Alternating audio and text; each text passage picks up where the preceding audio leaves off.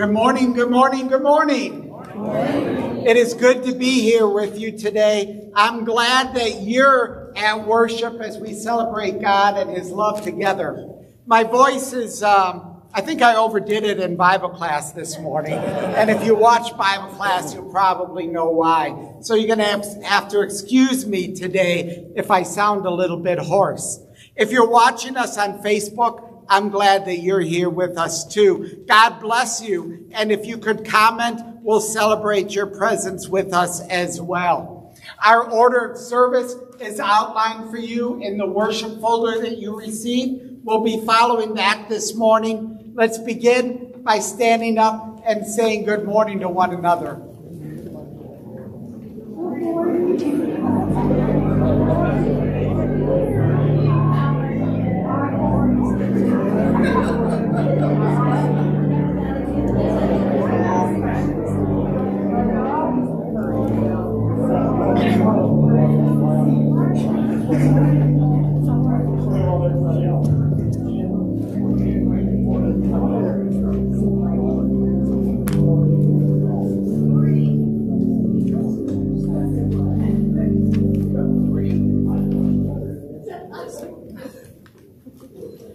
Let's continue our worship.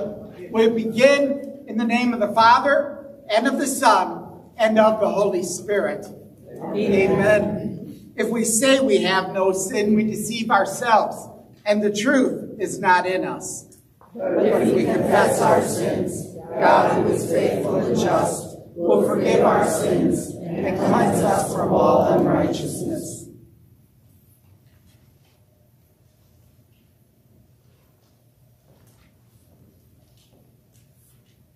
Let us then confess our sins to God.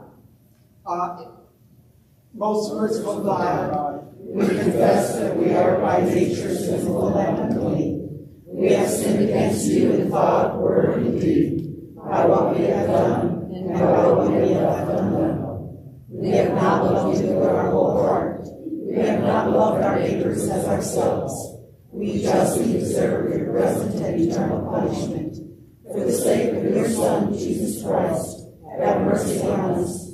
Forgive us, renew us, and lead us, so that we may delight in your will and walk in your ways, to the glory of your holy name. Amen. Hear the word of God. Almighty God, our Heavenly Father, in His mercy, has given His Son to die for you, and for His sake forgives us all of our sins. As a called and ordained servant of Christ, and by His authority, I therefore forgive you all your sins, in the name of the Father, and of the Son, and of the Holy Spirit. Amen. You may be seated. We'll continue by singing our first hymn today. Amen.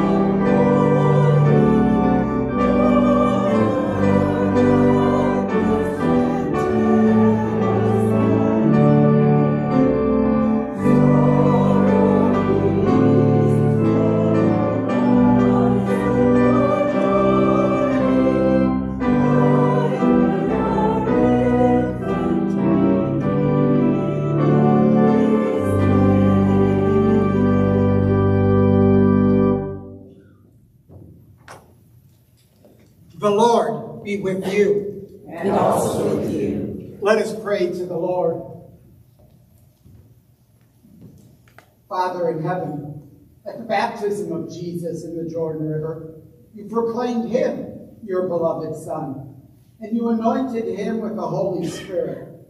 Make all who are baptized in his name faithful in their calling as your children, and inheritors with him of eternal life. Through the same Jesus Christ our Lord, who lives and reigns with you and the Holy Spirit, one God, now and forever. Amen. Amen. We'll continue with the scripture readings for this morning.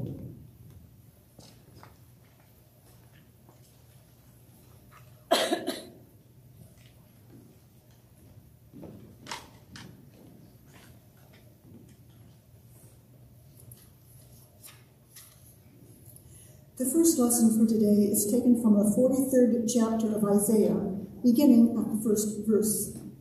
But now, thus says the Lord, he who created you, O Jacob, he who formed you, O Israel, fear not, for I have redeemed you. I have called you by name. You are mine. When you pass through the waters, I will be with you, and through the rivers, they shall not overwhelm you. When you walk through fire, you shall not be burned, and the flame shall not consume you. For I am the Lord your God, the Holy One of Israel, your Savior. I give Egypt as your ransom, Cush and Seba in exchange for you, because you are precious in my eyes and honored, and I love you. I give men in return for you, peoples in exchange for your life. Fear not, for I am with you. I will bring your offspring from the east, and from the west I will gather you. I will say to the north, give up, and to the south, do not withhold. Bring my sons from afar, and my daughters from the end of the earth, everyone who is called by my name, whom I created for my glory, whom I formed and made. This is the word of the Lord. Thanks be to God. The epistle lesson for today is taken from the 6th chapter of Romans, beginning at the first verse. What shall we say then? Are we to continue in sin that grace may be abound? By no means. How can we who died to sin still live in it? Do you not know that all of us who have been baptized into Christ Jesus were baptized into death? We were buried, therefore, with him by baptism into death, in order that, just as Christ was raised from the dead by the glory of the Father, we too might walk in newness of life. For we have been united with him in a death like his, we shall certainly be united with him in a resurrection like his. We know that our old self was crucified with him in order that the body of sin might be brought to nothing, so that we would no longer be enslaved to sin. For one who has died has been set free from sin. Now if we have died with Christ, we believe that we will also live with him. We know that Christ, being raised from the dead, will never die again. Death no longer has dominion over him. For the death he died to sin once for all. But the life he lives to God. So you also must consider yourselves dead to sin and alive to God in Christ Jesus. This is the word of the Lord. Thanks be to God. Please stand for the singing of the Alleluia.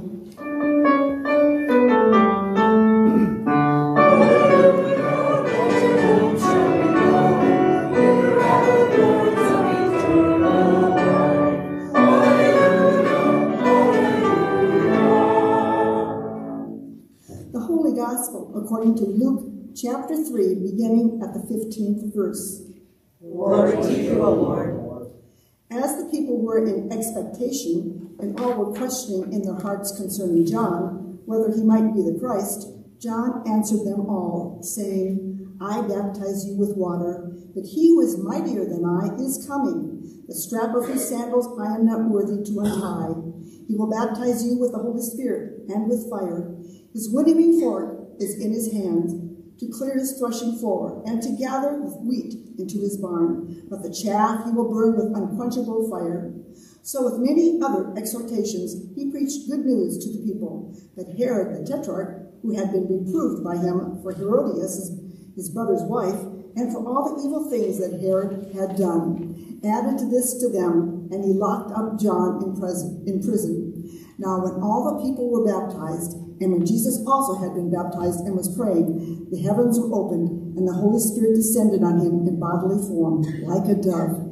And a voice came from heaven, "You are my beloved Son. With you I am well pleased."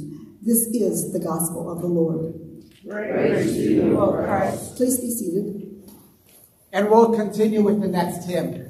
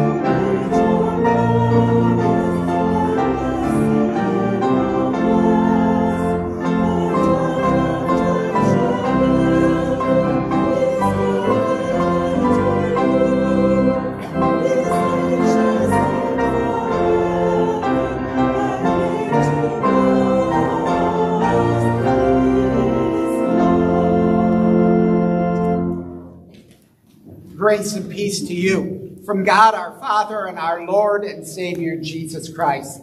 Amen.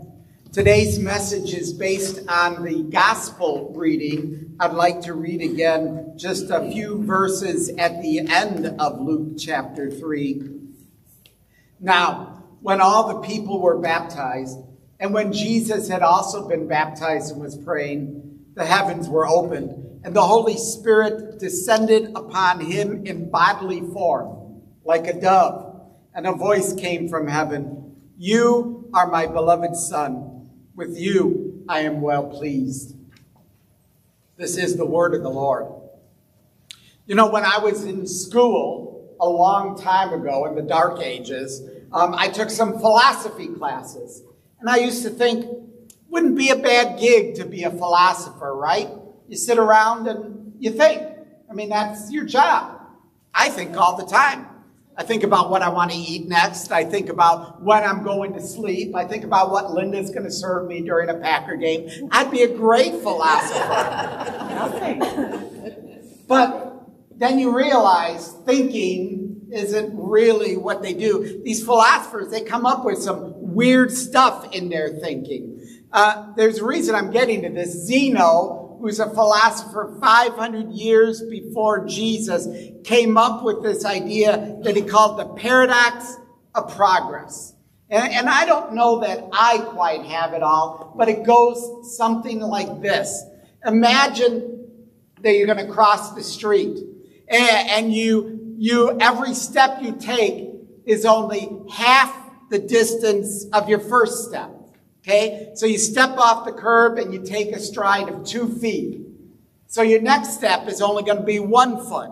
And then your next step is only going to be 6 inches. And it goes on and on and on from there. When we realize that we can have things kind of almost in an infinite number. And Zeno said it's the idea of always progressing, but never arriving where you want to go. Because there's always a little bit more that you can go. It's constant forward progress, but you never arrive at a destination. You're always making progress, but you're never getting anywhere. See, maybe we don't think about that when we're walking to the car or walking into the grocery store. But you got to admit, there are times in our life where we feel like we're caught in Zeno's paradox of progress. Maybe you feel like you're always moving, always going somewhere, but never quite arriving. The destination, it's eluding you. Where you want to go, you're not arriving there. It's the paradox of progress. In our gospel lesson this morning, in the Gospel of Luke, chapter 3, our eyes are directed to the crowd that's gathered on the bank of the Jordan River. They're not there for a picnic. They're not there to enjoy a nice day out by the water. They're described as a people in expectation, people who are waiting for something to happen. In fact, these Israelites gathered on the bank of the Jordan probably would appreciate the frustration in Zeno's paradox of progress, because they too were people who always seemed to be progressing, but never arriving anywhere. For generations, they had been moving a lot, figuratively and literally, but they never seemed to get where they were really desired to be. It wasn't just a paradox they were in. It was a predicament, you might say. They were the people who felt they were held back by Caesar and by the Roman Empire. They were held back by the abuses of their own kings, the whole line of Herods that had been over them, that instead of being beneficial advocates for their good, had really abused them to further their own self-interest. And if Roman rule and if these local puppets weren't bad enough, now John the Baptizer is telling them that the one thing they were holding on to, the one thing that they had hope in, the fact of their heritage, that they were the children of Abraham, and certainly God would love them and take care of them. For that reason, now John the Baptizer is saying, that's not going to get you anywhere. See, they seem to be making progress, but their destination, heaven, in God's hand, it never seemed to get any closer. In fact, it even seemed to close on that day. They would never get there. This feeling of moving and never arriving. It's not new to the people on the banks of the Jordan River. It's what their fathers and their grandfathers felt. In fact, it goes back generations all the way to that day in the Garden of Eden.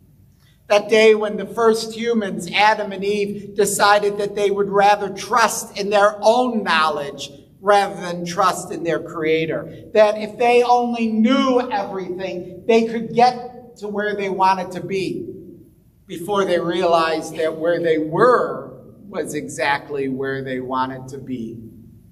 But Adam and Eve quickly realized that what they learned wasn't helpful at all. What they have in your eyes opened, apart from God, it wasn't the epiphany that they expected. Instead, death and sin and despair and grief came in.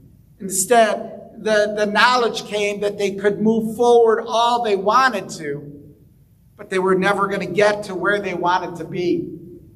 Humanity thought, if only we can have enough rules and regulations, then we can make a step toward progress.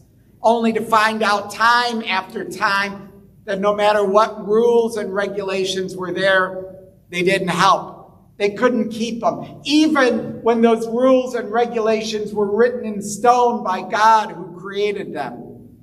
Later on, they thought, if we had a strong leader, an earthly king, then we'll get to where they wanted to go. But again, there was failure and heartache. Knowledge had failed them. Rules had failed them. Governments had failed them. These people who are standing on the bank of the Jordan River had a history of movement, but they've never arrived at their destination. The destination of heaven, it seemed just as far away. The destination of being with God, it seemed just as far away as it had always been.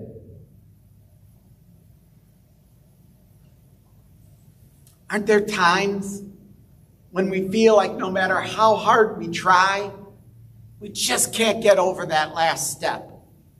No matter how hard we look, we just can't see where we want to go. It seems the harder we try, the shorter our steps. We're stuck in that paradox of progress that Zeno was talking about. We've seen the firsthand, the failure of human knowledge. We've seen firsthand the failure of human rules and regulations. We've seen the firsthand the failure of human governments to bring us to where we really want to be. And like the people of Israel, like Zeno, we're stuck. We're people in a predicament, endlessly moving and never arriving. And we know that we're powerless to change that. We're powerless to reach the destination. We're powerless to effect a solution because we're sinners. In verse 15 in Luke chapter 3, the crowds, they turn their eyes to John the Baptizer. Maybe this is the answer. Maybe he's the solution. That's what they mean when they wonder if he is the Christ. Maybe he's the one who can solve all of our problems. But you know what John says right away, immediately in verse 16? He says, it's not me. In fact, I'm powerless too. I'm not worthy to tie the straps on the sandals of the real Savior. Where's hope? Who can help us? In John's gospel, Jesus says, that which is born of the flesh is flesh, and that which is born of the Spirit is spirit. The truth is, John the Baptizer can't help us. John the Apostle can't help us. You and me, we can't help us because a broken, sinful human being is powerless to create anything that isn't already here. We can't do it.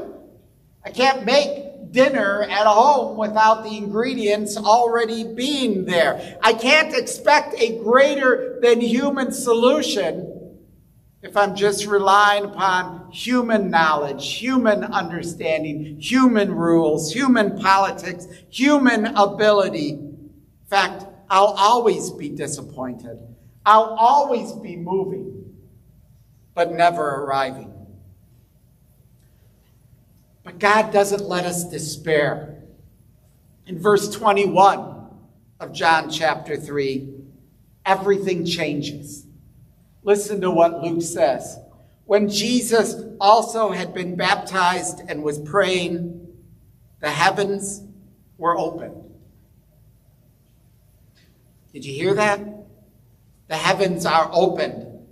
The destination is in sight. It's available. Everything that broken humanity has longed for since the time of Adam and Eve, since they were expelled from God's presence in Eden, is suddenly accessible. It's available for the first time. Real progress is being made for the first time since the fall. And by the way, for all time after this, the destination is reachable. Not because we've done something right or the government has done something right, but because God himself has come into the world. The Son of God, fully human, the Son of God, fully divine, is suddenly and now, here and now. He's crucified and risen from the dead. He enters into the waters of baptism. And in this man who's both finite and infinite at the same time, God and his people are brought together. The people in motion reach their destination, not because of their movement, but because God moved to make them his own. A voice comes from heaven. You are my beloved Son. With you I am well pleased.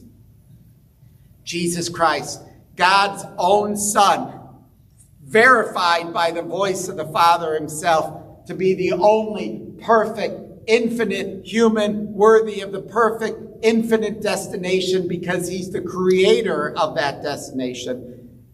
Now, Jesus Christ opens up heaven to him because it belongs to him, and to you and to me because he loves us and makes us his own.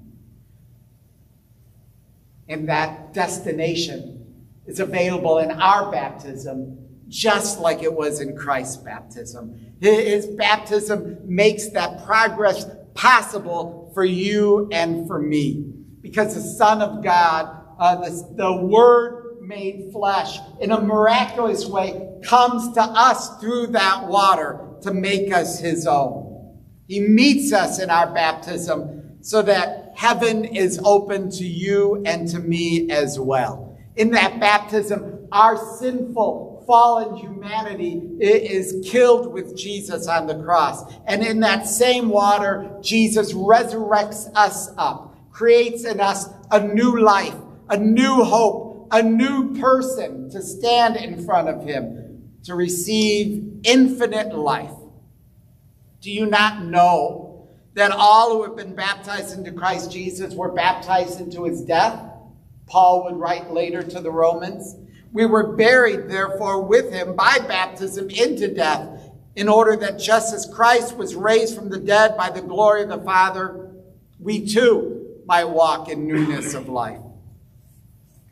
In our baptism, the infinite God, Father, Son, and Holy Spirit has from outside of ourselves, from outside of our reality, reached out and brought us to himself. Miraculously brought us to the destination that we've been striving for so long and so futilely. St. Paul would say, as many of you as were baptized into Christ, put on Christ.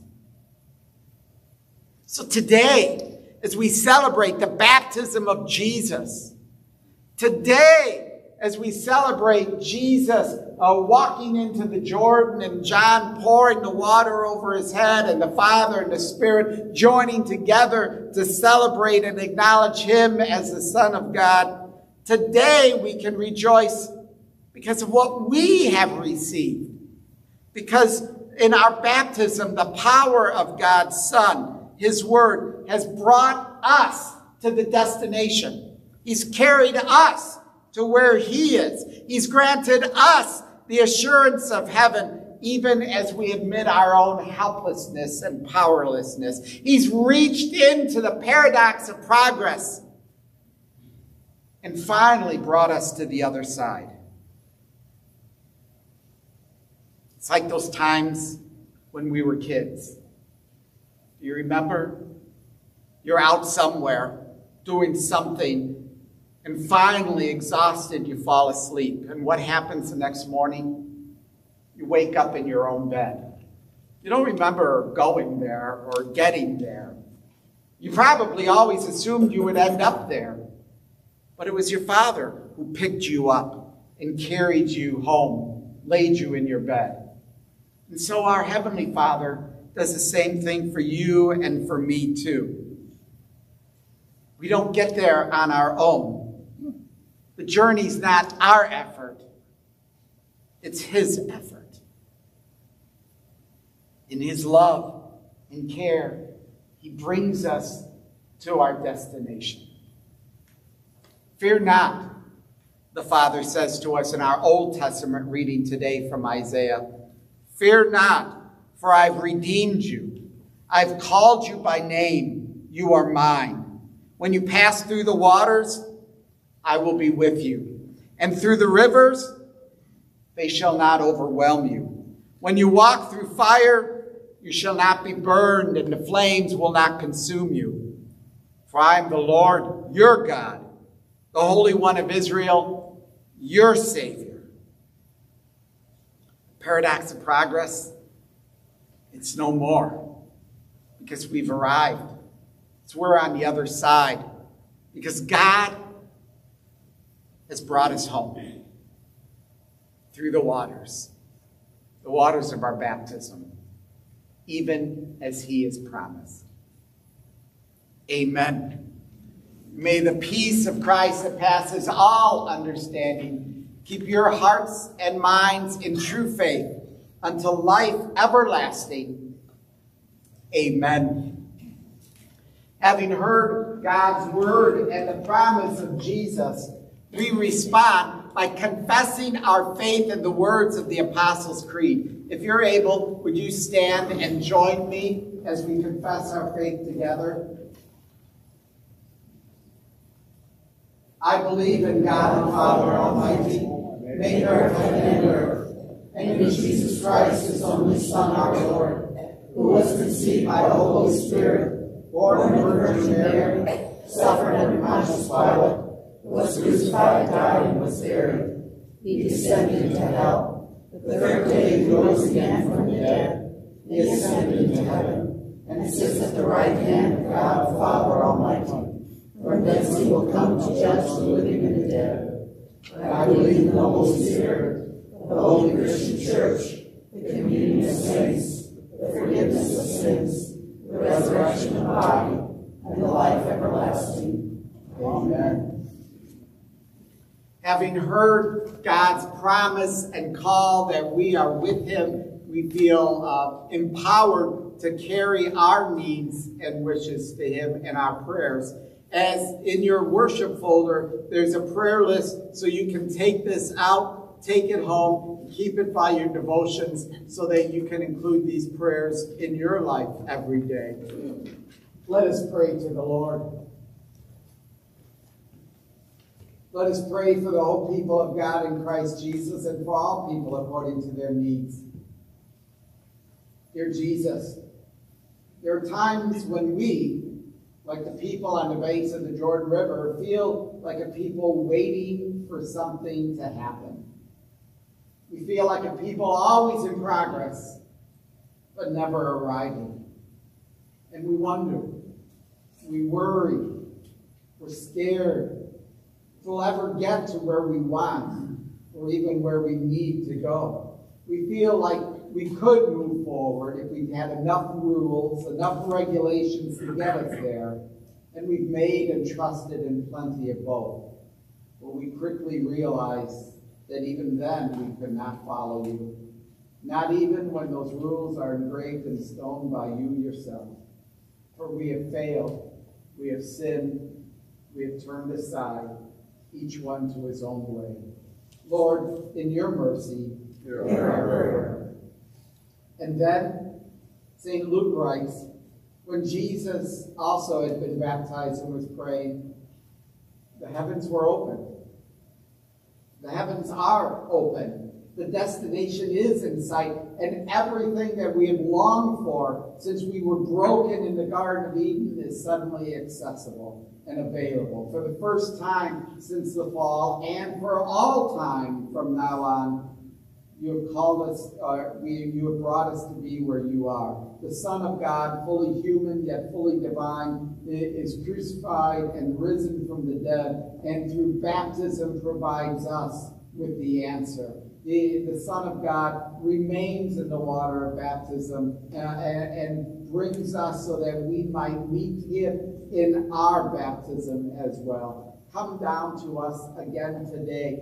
Rekindle this new life in our soul through your word and by your spirit, and give us the peace and the knowledge of knowing that you have laid us in bed in your home, in our home, that we have reached the destination that we so desperately need. Lord, in your mercy, God of love, deliver the sick from their illnesses, give relief to the suffering, help the troubled to know peace of mind, and be with the grieving and those in their final days. Give patience to those who must bear with infirmities or disabilities. Especially today, O Lord, we name those before you that are in our lives and on our minds. We pray for Kathy, Brian, Bill, Mary, Michael, James, Larry, Leah, Ron, Danielle, Ray, Isaac, Harold, Amber, and Andrew, for Steve and LaTanya, for Matt and Steve, for Ron, Barbara, Jean, Noah, and Dick, for Sam and Dave, for William and Allison, for Robin and Lance and Ronald, and all those that we name before you in our own hearts and minds, even at this time.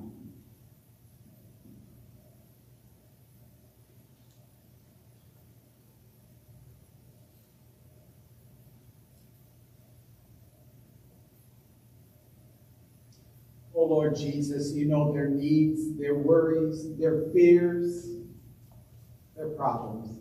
We ask that you would be with them. If it be your will, grant them health and healing, strength and recovery. But above all, remind them that they're not alone, that you are by their side, that they've arrived at their destination not by their own ability or might, but by your love, grace, and mercy. Oh Lord, give them the confidence to know that in all things you are by their side, so they do not need to be afraid. Lord, in your mercy, Almighty God, merciful Father, your thoughts are not our thoughts, and your ways are not our ways. We pray for people suffering from disasters and catastrophes. We pray for the families affected by fires in Colorado and throughout our nation. Lord, keep them from despair and do not let their faith fail them. Deliver any who are still in danger and bring hope and healing that they may find relief and restoration. Assure them of your presence and love and give them hope and safety. Lord, in your mercy, hear us, O Lord, and give answer to the prayers of your people, prayed in the name of our Savior, Jesus Christ. But with the Father and the Spirit, you are one God and one Lord forevermore. Amen. Hear us as we pray the prayer you taught us to pray. Our Father, who art in heaven, hallowed be thy name. Thy kingdom come, thy will be done, on earth as it is in heaven. Give us this day our daily bread, and forgive us our trespasses, as we forgive those who trespass against us. And lead us not into temptation, but deliver us from evil. For thine is the kingdom, and the power, and the glory, forever and ever. Amen. And receive the blessing that God gives to you, not just today, but every day in your life, by his grace, through his presence. The Lord bless you and keep you. The Lord make his face shine on you and be gracious to you. The Lord look upon you with his favor and give you his peace. Amen. You may be seated. Let's close by singing our last hymn today, Go Tell It on the Mountain.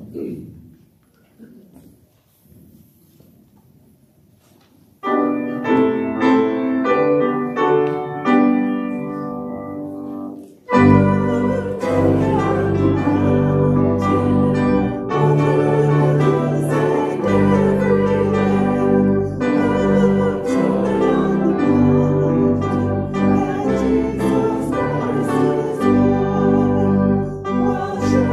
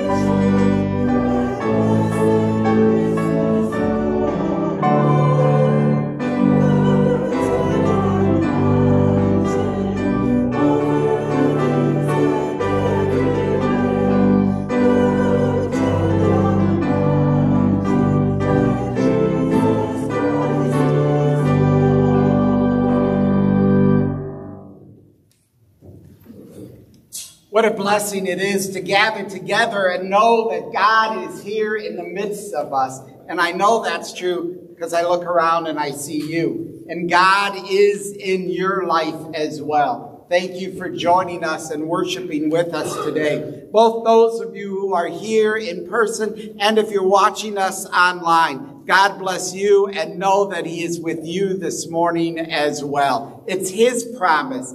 He has brought us to where he is right now. Couple of things to remind you about before I let you go. Of course, first we want to celebrate with those who are celebrating. And this week, Pam is our birthday celebration. Pam and Don did it right. They both have birthdays in 1 week, so they get it all over right away. Let's wish happy birthday to them. Couple of things to remind you about.